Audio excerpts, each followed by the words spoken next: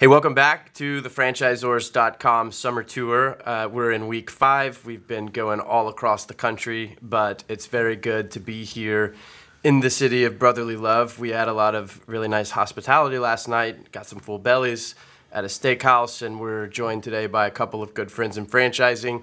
Mr. Dan DiZio, who's the founder of Philly Pretzel Factory, I guess I should say the name of where we're at, and then also Mr. Marty Ferrill, who's the president. Welcome to the podcast. Thanks for joining. Thanks. Glad to be here. Great. Thanks for having us, and welcome to Philadelphia. So we've got a set of 11 questions, 11 topics that we're going to go down. But before we do that, would love for the folks, for the 3 people in the audience that haven't heard the story, or as the audience is growing, would like to hear the founding story, because I think it's an inspiring one. Yeah, so we're in Bensalem, which is right outside of Philadelphia here, and this is my hometown. My high school's only a couple hundred yards away from here, actually. And when I was 11 years old, playing in the backyard, my next-door neighbor owned a pretzel bakery. And the way pretzel bakeries were before we came along, there was 10 of them in Philadelphia, and they all went and twisted pretzels all night long, 2, 3 in the morning. They would get in there. They would twist all the pretzels. By 9 o'clock, they typically closed their doors, and they would deliver those pretzels to schools and hospitals and different vendors around the city.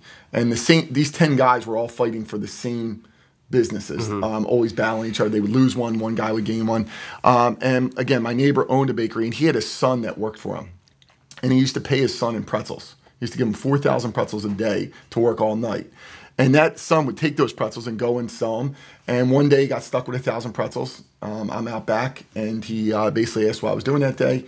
And I said, nothing. And, I'm in 7th grade. There's not much to do, on Saturday. And he said, how about I set you up on the street corner and sell these pretzels I got stuck with, and whatever you sell, we'll just split the money. And back then it was $5 for an hour. That was the going rate for pretzels. So I sold 1,000 pretzels that day. So I brought in $200. He got $100. I got $100. And just to put it in context, my allowance was $3 a week at the time. So that was 9 months worth of allowance in one day. So I hit the gold rush. So I was like, let's do it again the next day. And he really didn't even think about it that way. And he was like, okay, I'll put you back out again. And the crazy part of the story is that I'm 11 years old, and before he let me do it put me on the corner, he said, I first have to ask your mom if it's okay. And for some reason, my mom said it would be okay to stand on Roosevelt Boulevard, which I don't know if you guys know, but that's a 12-lane highway, one of the most dangerous highways in the country, actually, and to be able to sell it there. And I just can't even fathom it. But it was a different time back then, and it was just different for her to allow me to sell them, and it was a great opportunity for me. And once that started happening, I was selling every day. On the weekends and even after school. And by the time 3-4 weeks into it, I was walking around school with a big wad of $1 bills, and every kid in school wanted a job selling pretzels. And my job became the recruiter. I would organize kids, and sometimes it was 50 kids a day, 45, 50 kids a day, to stand on different corners. And for that, he gave me a little extra money, and I got to pick the best corner because the corners certain ones were better. So you won the turf war. I won the turf war. That would be it. And it kind of grew into something. I mean, we're staying out there 12-hour days every day, all through the summer and everything. And eventually did all through high school and graduated high school, went on to college. Was even doing it on college. I would come back on the weekends in college. And eventually it kind of phased out of it.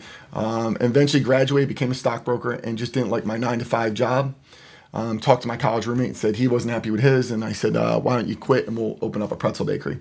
And we were planning on doing exactly what the old guys did before us, opening one pretzel bakery, open up at, going there at 3 in the morning, twist till 9 and closing. And the reason my partner really got involved in this was he was a golfer at the time. And he thought he could golf every day by 10 o'clock. And I said, sure, we'll be closed by 9. You'll be able to golf every day at 10. And we opened our first day. We actually ended up opening on a retail street.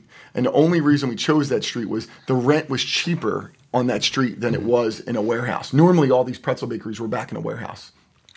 So we opened, we said, what do we care? We're going to be closed at 9 in the morning. And the first day we opened, May 2nd, 1998, there was a line at the door at 9 o'clock when we were technically going to close. There was 45 people in line. And the line never went away till 5 o'clock in the afternoon. And I told Len to sell his golf clubs. We were going to stay open, and we were going to be a retail/wholesale pretzel bakery. That was really sort of the plan. Once we had that first day, it would be a little bit both, but concentrate on the wholesale. That was really going to be our focus. The retail was just gravy, but the retail kept growing every day. And we kept focusing on wholesale, but the retail kept growing. And I mean, sounds like a dream come true to have a line at the door your first day. I mean, we were not prepared for it. We didn't even have a cash register when we opened. That's how unprepared. We didn't think anybody was going to come in the store. 3 months into it, though, dream come true or not, we were sleeping on flour bags, 21-hour days, a nightmare. Like from a lifestyle standpoint, it was a nightmare. And in fact, so much so that Len, my partner, came to me and said, listen, this isn't what I signed up for. He said, here's the keys, you could just have it. Wow. He didn't even want the business. And he goes, I never dreamed we would do this well, but it's not worth it. And I agree with him, but I mean, I loved it. I was passionate about the brand and Pretzels at the time. And he was as well, but he just was like, this is no lifestyle. And we couldn't even envision a day where it was going to get any better. That was really the problem. We're 3 months into it, and we're going, it's only going to we're getting busier and busier. We're thinking it's going to get worse. How could it even we have no more time to give. And that's when we finally settled down and started to realize, let's hire some people we know, get them in there. And it's a lot harder to hire back in 1998. There wasn't Craigslist, and there wasn't cell phones. Like, it was hard to get a hold of people. It just wasn't right. People today complain about how it's fragmented and everyone's everywhere, but back then it was I couldn't even call people until nighttime because they were at work all day. They all had normal jobs, so I couldn't even have a phone call with them until night. So what were some of those first hires? Like, as you realized, oh, we obviously have something, what were some of those first hires and what was important on that kind of original team? Yeah, I mean, to be honest with you, we were really looking for bodies. I mean, we went and hired our college buddies.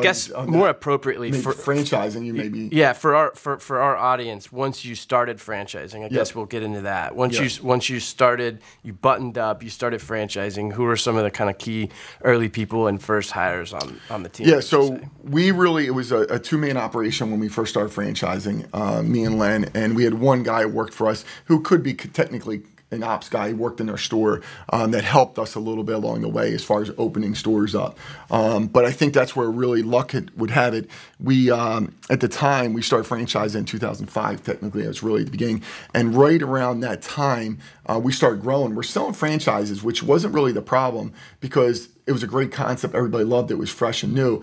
And really, people weren't looking for the support yet, right? So it was the honeymoon stage. They were like, I'm opening up, I'm busy. And then all of a sudden, they're asking us, where's all the support? And that's the part we didn't have, frankly. And we weren't even set up for it. We didn't even know what a franchise company really looked like because we hadn't been around it. But eventually, a franchisee, one of our franchisees, used to work at Rita's Water Ice and introduced us to a bunch of people at Rita's over the years. And Marty, the president here, was one of the early guys, probably one third, fourth, right, guy here. And he... we had a secretary. We had a secretary before him. That's what it was. So a secretary and him, and met him, and I don't know what he was thinking, leaving Rita's to come over because we didn't even have desk or anything. We had plastic folding tables. He'll tell the story. He showed up his first day, and we didn't even greet him. There was no one to greet him. Just he walked in. He's like, "Is there anybody?" I don't even know who I'm supposed to talk to. We don't have computers.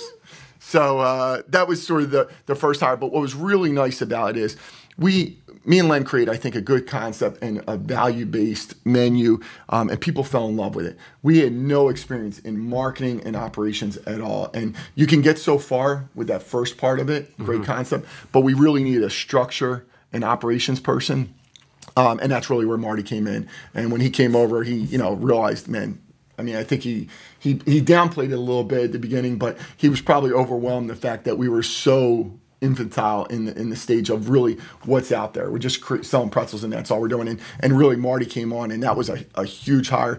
And I always tell this story because one of the first thing he came in, which I've told this over, you may have heard me say this, is he comes in and we have a lot of needs. I even know that we have a lot of needs, but I don't even know where they are. And one of his first things he goes, we should hire a graphic designer.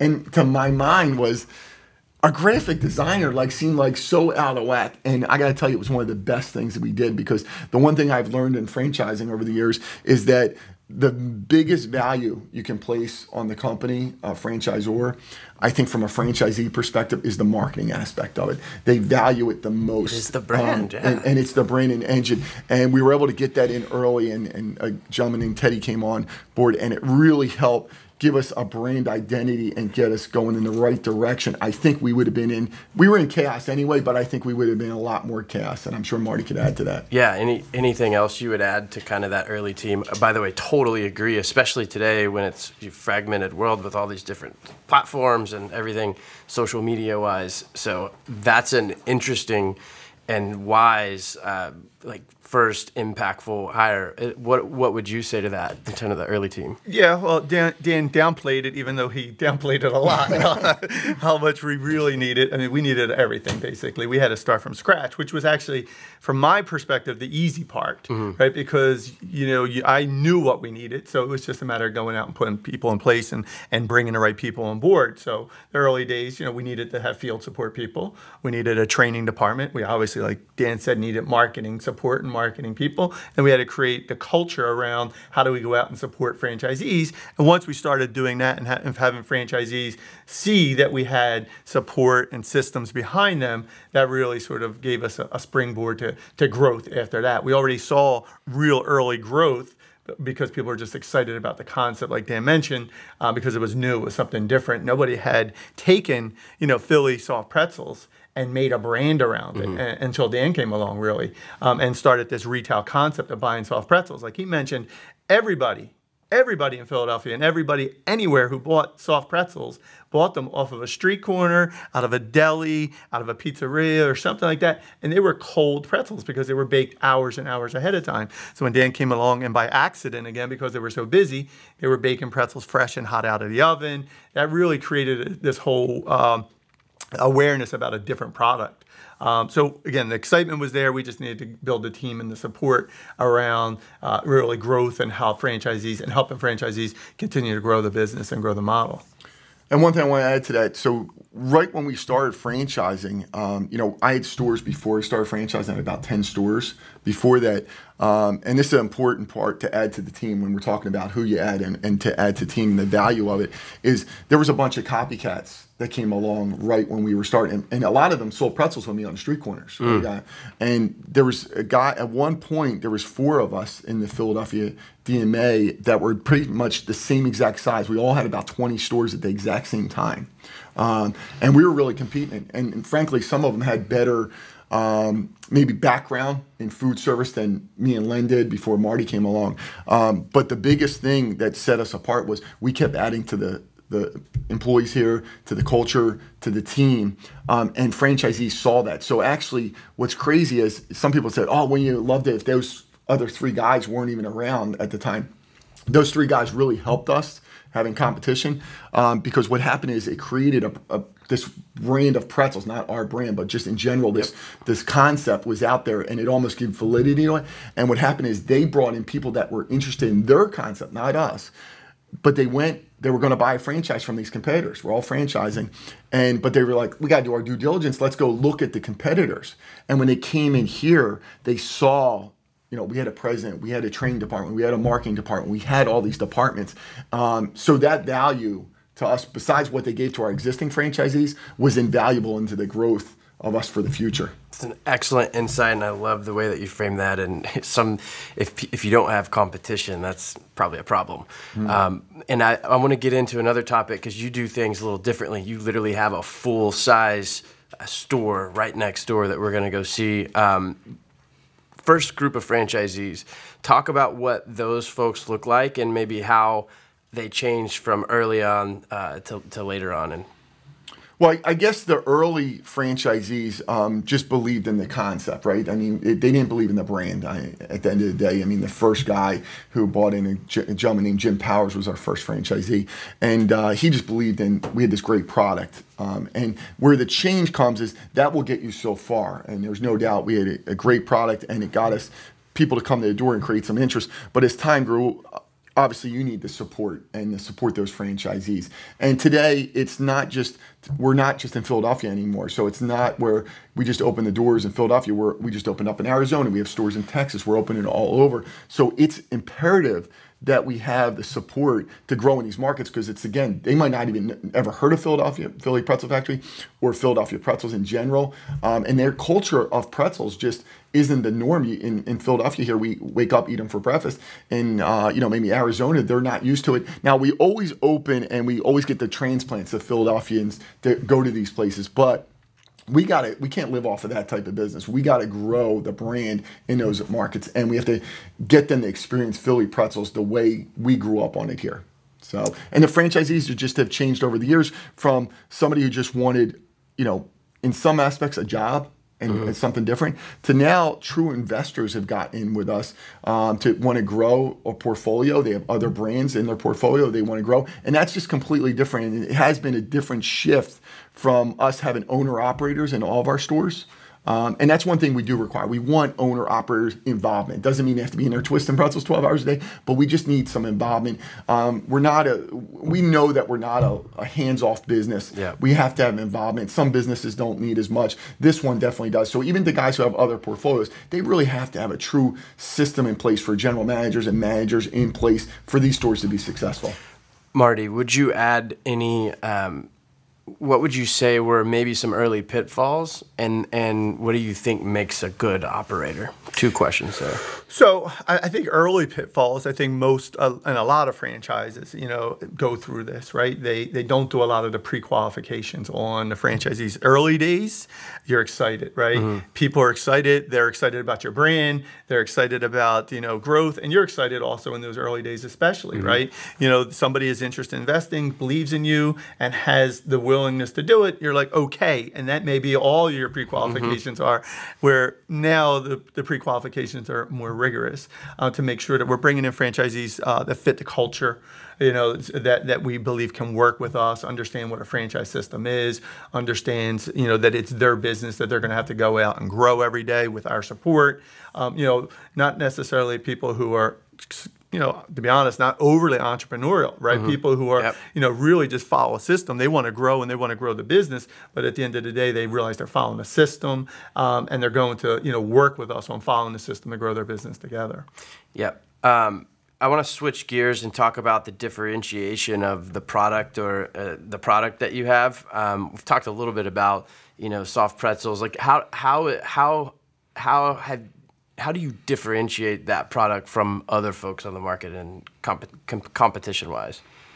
Well, I'll start, and then Dan can add to it since he has more experience with pretzels than anyone in the world. But really, the Philly pretzel is different from what traditionally most people think of. When most people think of, when we go in new markets, they see a pretzel company coming, they think of the mall-based pretzel, right? And the mall-based pretzel, good product. It's just not a Philly pretzel. The mall-based pretzel is much more. We kind of compare it to a donut shaped like a pretzel. It's usually much more sweeter.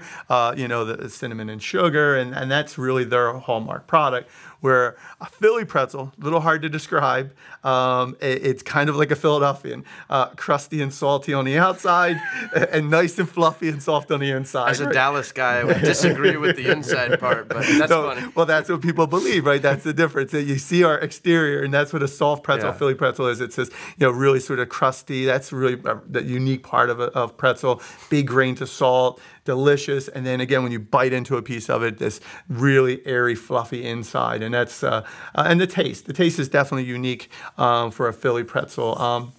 Compared to, again, the mall traditional pretzels most people are used to. The shape is also different. Most people are used to the 3-ring pretzels, what we call Bavarian style. Our pretzels are shaped like a paperclip, like a figure 8, imagine. That's the difference also in terms of shape. They're also baked together. Our pretzels are baked directly on a stone in an oven, so you get that, like you would a pizza or bagels that are baked on a stone. That's what you get from a traditional Philly pretzel as well. I'm getting hungry. Yeah, they're delicious also.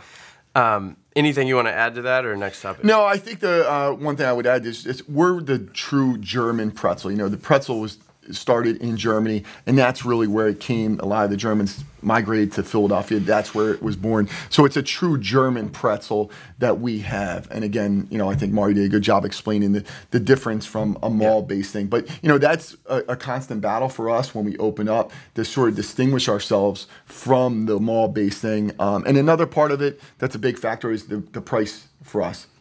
Our concept's more based on there's a value to it, but there's also really buying in quantity. That's a huge part of the business. I mean, those mall-based businesses, again, we're not here to knock them. They've done a great job and great product, but people buy one and maybe their whole family splits it up and tears on.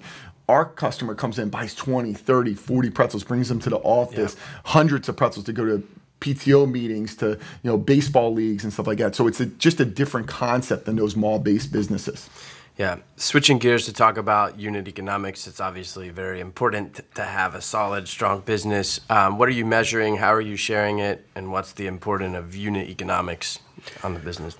Well, it's very important, obviously, and it's very important for a franchise company, and it's very important that you communicate that to your franchise system so that they all know where you're at. So, unit economics, and from a prospect standpoint, obviously we have a franchise disclosure document. We have an item 19, so everybody who is coming into our system has awareness of the unit economics on a broad scale.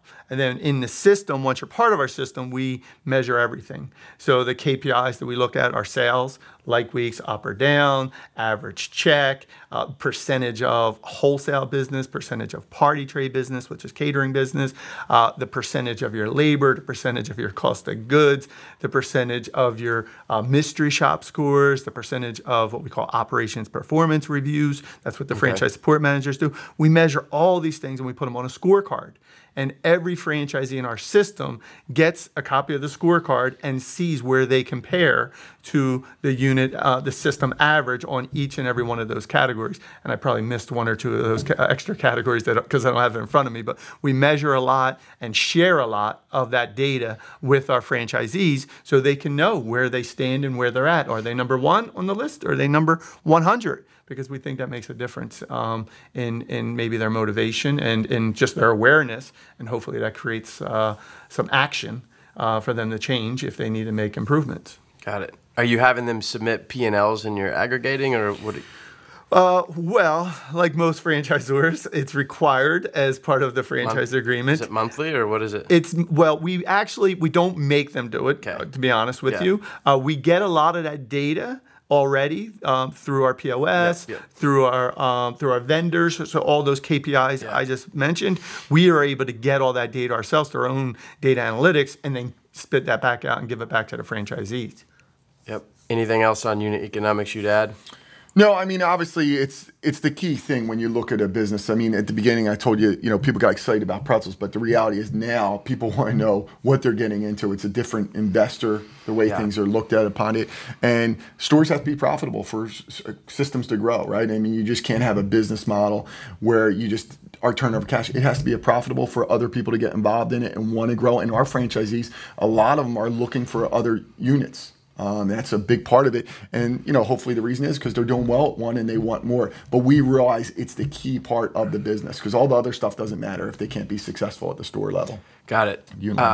Franchise sales-wise, because strong unit economics, you mentioned that the investor kind of changed maybe from the early days. So curious on how your lead sources changed from maybe the early days and now how the profile has changed a little bit.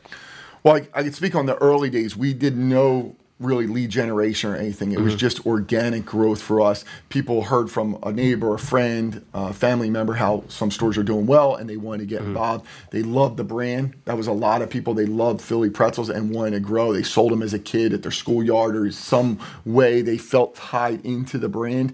So we got a lot of that. And once you started seeing stores pop up, where things have changed is when we started to grow outside of this region, it's a little different, right? We have to go and we do franchise shows that just change the dynamic to try to expand. But as a whole, we still get a lot of organic growth, and we still get people who are outside the market that grew up in Philadelphia that want to bring Philly pretzels because they know how special it is here, bring it to new markets. So we're not as driven, and the last 2 years is where we've gotten more into lead generation, and I think Marty could add to that. Yeah, well, I'll just add a little bit to the early days too, and just to sort of show you how things have changed. Dan left out, in the very beginning, we used to take out small classified ads in the newspaper. Wait, what's that? I know, exactly. And that was our lead generation. It literally was a lead generation. It actually worked. Got a lot of leads from it, and that was it. That was the early days of lead generation, and people, particularly in the Philly market, because that was mainly where we were growing or even considering growth at that time. At that time, we weren't thinking about Arizona, and even into New York would have been foreign territory for us. So it was good to, sort of, and we had, like Dan mentioned earlier, we had those other competitors in the Philly market that were doing a similar concept. So early days lead generation was that, and that's evolved obviously to much more of a digital lead generation. And, we've done some brokers. We have some relationships with brokers that help us find leads. We've used some portals for helping find leads. The nice thing about now, we're really sort of targeting our leads a little bit more, and particularly through like a LinkedIn thing where we can go out and look for what is the profile we're looking for a franchisee, whether it's net worth, experience, where they live, their profile, and then go after and see if we can't find them specifically, which is much different than taking out a small classified ad like we did, 15 years ago. And frankly, one thing, even when we did take those classified ads out to add to it, I say this jokingly, but there may be a little truth into it. So people would call, and we wouldn't even call them back, right? And they would call again. And by the time they call the third time, we were like, that guy's really hungry. He really wants to do it. Like that's how you're qualified. And that was actually smart. It was accidental just because we were busy doing other stuff because, I'm running stores as well. But at the end of the day, it's not the worst case to sort of, this guy said, we didn't say no to him, but we just didn't return his call. And he followed up again, and he followed up again. That probably is a good recipe for someone who is driven, because that's really what our business is about. I mean, we make pretzels from scratch, but a big part of our business is to sell pretzels ultimately. And if somebody felt like they had to call 3 times to buy a franchise, to give us money to buy a franchise, they're probably going to be a better candidate than someone else who just called one time in the middle of the night or something. So yeah, I don't want to share too many of my opinions, but it's interesting how today's world. You mentioned LinkedIn. There's actually a whole panel. We were just talking about it yesterday about us doing a case study on that and yada yada. But today you can just put some content up and they can be learning this video will live for years, many years. This podcast will live for a long time. So that content can be that up front. So it's just funny. Like you don't have to call the lead 13 seconds after they submit a form. Right. Like they can listen to some content. Yep. Switching gears again, as we're trying to stay on track and be respectful of your time. Are there any secrets to how you're maintaining really solid franchisee relationships? Because obviously franchisees are the secret sauce. They're out in the field, they're the operators, and you're supporting them, but maybe they don't agree with every decision.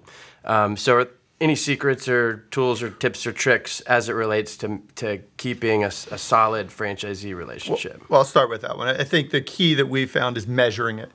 Right, so measuring satisfaction, and that is something you can go out and do. And we ask the franchisee, we survey our franchisees, how are we doing? And how are we doing in these categories? And there's multiple categories, but just give you a few examples: marketing, training, operations, vision, leadership. Right, we'll ask very deep questions, and we use a separate company that does this survey, independent company that does the survey for us. They go out and survey all of our franchisees. We ask for detailed answers back on how specifically can we improve, and then give us a rating on each and every one of these categories so we know where we stand and right now. And then as a company, we have to say how are we going to improve each and every one of those categories, because these are obviously the important categories that the franchisees want us to improve on. Yeah, great advice. Listen and survey. Anything you would add? Yeah, well, a couple things to add to that. So number one is when he listed a lot of those categories out, and one specific one that seems to follow the pattern of all those and the rating scale is the communication, right? Is the communicate, and even getting the surveys back is a part of communication. So things that we do, we have a franchise advisory council. In-house franchise advisory council that we have 7 members that are voted upon. Again, that communication part is key. I have a monthly conference call with them, and personal one, just me, not recorded, no one else from corporate other than myself on there. Then we have a monthly conference call. Everybody's on there. And there's nothing that we can't talk about. So we have an agenda for the first 45 minutes, but the rest of it is just open dialogue, open questions. And I think the transparency that we may not even have had ourselves, 10 years ago, starting out here, is to really let people know what's going on. So there's nothing hidden, and you feel very forthcoming. And I feel like that's the bridge to make the trust. Because, right, this is a relationship about trust. And, if you don't have that, there seems to be cracks in the foundation if we don't have that. And we strive to do it all the time. And, we're not perfect at it, but it's something that we keep focusing on and hopefully keep improving on. Yeah, excellent. So, that's kind of what whenever I'm talking with you guys, and I've known you outside of here, not a ton, but it's something that just oozes from you, and you have that trust, that transparency, and I think that bleeds over into the culture. So could you speak a little to the culture that you have here and kind of how you've fostered it and created it? Well, I'll start with that one also again. I think it starts with Dan and Len, the two founders of the company. And I think, he mentioned the early days, the early days investing in people. Quite frankly, I think they probably couldn't afford all the people we hired in the very begining, right? Remember, the early days of startups are very difficult for people. That's why they were sleeping on the sacks. Yes. Well, I think they were doing okay back then. It's when we started franchising and building all the things. It's actually when the money starts becoming a little bit more of an issue, because you got to invest. And they invested, and they kept investing and kept investing. And I think that, that's the foundation. And then we do a lot with the staff. Our own staff, I think, understands that, our franchisees, and this is true of all franchise companies, right? People are investing in you, right? Us as a company, they're investing in a brand, and it's very personal, right? In some cases, and it's not always going to be successful, and it's heartbreaking when it doesn't work, but they're investing in you and as a company, and sometimes they're life savings. And sometimes, they're taking out these loans from 401ks and home equities and or going out and getting SBA loans. And that's, can be scary for people. So we all talk about it internally, how we have to make sure we do everything we possibly can to make sure that we've done, we've put our best foot forward. We've given the best possible effort to make, or at least help that franchisee become successful. So it starts there with that understanding, and then hopefully bringing in the right people to get that. And if they don't, then those people don't work here either any longer. So we just continue to sort of foster that, and we talk about it a lot, and work with our internal teams on that front on a regular basis. Yeah, excellent. Anything you'd like to add to the culture? Yeah, I would just say, when we're looking for new team members to be a part of it, we're looking for the person, not necessarily the skill. In fact, Marty just had some interviews this past week, and he's thinking about they're interviewing for one job, and we're looking at them. They're just good people, but maybe not qualified for that. Yeah. But if they're a good person and a good fit, most important is that cultural fit more so than what they do, because we could train them to be a good, whether it's marketing or operations part. But we can't change who they are. And that's the most important. And once we get people, we try our best to keep good people to maintain here, that we have a good foundation. And for the most part, we've been able to do that. And people feel like we're growing still, and they're a part of it, and holding on to the people that have come in here. And I think that's a key part. Looking at the landscape, and thank you for that. That's excellent. Looking at the landscape, two last questions. You see any threats out there, whether it's competitors, and then also we have their legal landscape. We were just chatting with Robert Crisanti at IFA and some of the challenges there, but do you see any threats? Well, listen, there's no doubt that there's challenges out there in the future here for us. We are in New York, right? And New York just passed their $15 minimum wage. Yep. It's in effect. We're in New Jersey. They passed it. It's not in effect yet. It's going to be there. It's moving up. And where we are, a lot of our early employees, sometimes I was at a restaurant the other day, and the girl came up to me, didn't know her. She's like, 15 years ago, my first job was working for you. That's a lot of people. So when you change that dynamic to go pretty quickly to go to $15 an hour from, wages, not that we were ever paying minimum wage, but there's some range in between there. It's a pretty big jump up. So that's obviously a concern for us, and dynamic and how being efficient at these stores, as well as, cost factors in general, rents going up and all. Those are all things that concern us. and that we're aware of, and looking at what can we do, because we don't want to wait till it happens before we react. Are self-serve kiosks a part of our future plans? Yeah, they will be. Doesn't mean we're not going to have counter people at our stores, but maybe instead of having 2 or 3 counter people working at a store, maybe we'll have 1 and have a couple kiosks. We're just thinking long term so that we don't put the franchisees in a spot where we're reacting to a situation. We're being proactive. Yeah. There was another, it just reminded me, we hosted a lady who is a big multi-unit franchisee of Denny's. She owns like 90 of them. It's pretty impressive. And she was saying that there was an issue with, I forget what it was, but it was about tips. It was about tip laws. And there's a lot of threats in that realm, but I think that you guys will navigate it just fine. Last question, looking back, anything that you would do differently for both of you? I want to ask that to both of you. But looking back, if you could give advice to yourself now, what would that be, or is there anything? Oh, well, I'll start. Because that way Dan at the end sounds worse. Just kidding. So, obviously every day, right, there's so many things when you look back in your career and you say, wow, I wish I would have done that differently. It's hard to point out specifics. I think the big thing would be, relationship stuff. Again, going back to the culture, maybe at some point you brought on the wrong person and you didn't make the decision to get rid of them quick enough, or you brought on the right person and you weren't able to keep them. Same thing with a franchisee, or the interactions, the small day-to-day interactions you have with franchisees where you maybe could have done something more to help them than you didn't, or you made a mistake, right? Those things happen on a regular basis. So I think we try to look back and say, let's not make those mistakes again, is the number one thing we try to learn from, and just continue to grow and continue to evolve, and sort of that's, going back to your earlier question about the threats even, right? That's the threat, that you get complacent, that you don't keep evolving, that you don't keep learning as the franchisor to grow and make sure that you're helping franchisees and people grow, right? It's a people business.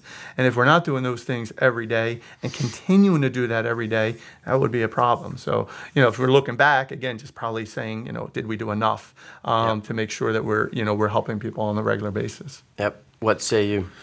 I would say, there's nothing specific that I go, wow. I mean, every day I think, hindsight's 20/20, and you would love to be able to make different decisions. But, do I look at it and say, one thing that me and Len we're great partners here, we're best friends and great partners, but we have structurally said to ourselves, we had originally a store together that we did pretty well off of financially, and we kind of used the money for the this part of the business to keep investing in the franchise part of it and the structure. But could we have gone out and gotten money, whether it be private equity, loan money, or anything? We've chosen not to maybe grow as fast as we could have by bringing outside money in, okay? And that's a thing you lay at night and say, what if we would have brought in a bunch of money? Could we be at 1,000 units today, right? And who knows for us? We just heard all the stories and got to talk to, and this is where IFA and IFE and all these events are so great. And, talking with Lane and Rocco over the years about, the struggles that you hear from other franchisors that grew too fast, right? And leveraged the company too much. And really, these are great companies. And it's amazing to me when they've told me the story that they were on the verge of bankruptcy before at one point, because they just grew too fast and just couldn't keep up with it and put themselves in a bad spot. So, but do I look at it and say, could we be somewhere else? But I really wouldn't trade it, because I feel like we're in a great position where we are. We're set our path. We have I think from a franchisee perspective, we have a department for everybody to cover, from training to ops to marketing. We've grown those without bringing outside capital in. But yeah, do I say there and say, could we have been a lot bigger? It's in my head. But again, I wouldn't trade it right now. I feel like we're in a secure spot. Yeah. Well, gentlemen, thank you very much for the time. I would add on that the world is also a little different today than it was in even the early 2000s from a capital perspective. But it's been really great to have both of you on. I wish we could spend 2 more hours and get into all types of stuff. But thank you very much for coming on, and we'll host you again soon. Yeah, it's been great. My pleasure. Thanks for having us. Thank you, guys. Thank you.